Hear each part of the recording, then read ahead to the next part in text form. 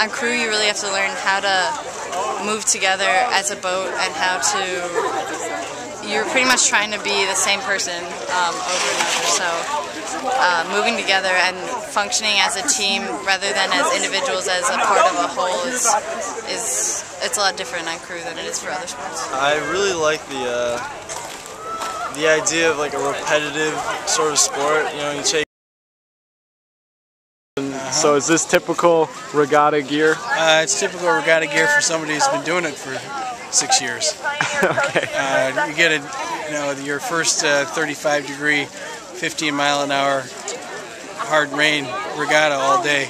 You decide, well, I think I better get some. I better upgrade my fall weather gear, and so you end up with something like this that keeps you outside for 8 or 10 hours without starting to shiver. Even though the coaches are all bundled up, we're probably freezing more than the athletes because they've been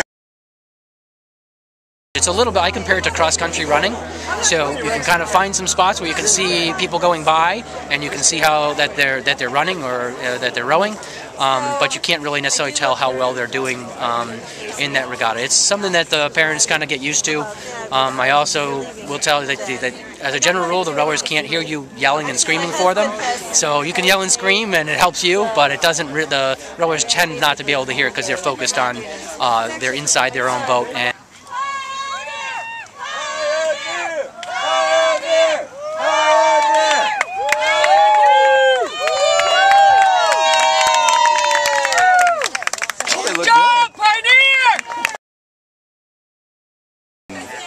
typically at a full day regatta we'll serve 3 meals to 70 kids and also the kids' parents as well. So about 125 people. About 125 people. So there's food coordinators that handle each meal, food coordinators for breakfast, lunch, and then a snack if it's a long day regatta. And then I forget that it's so nice because it's my office, but it's really usually about late October when the leaves all turn. I'll finally look up one day and go, oh my God, this is beautiful.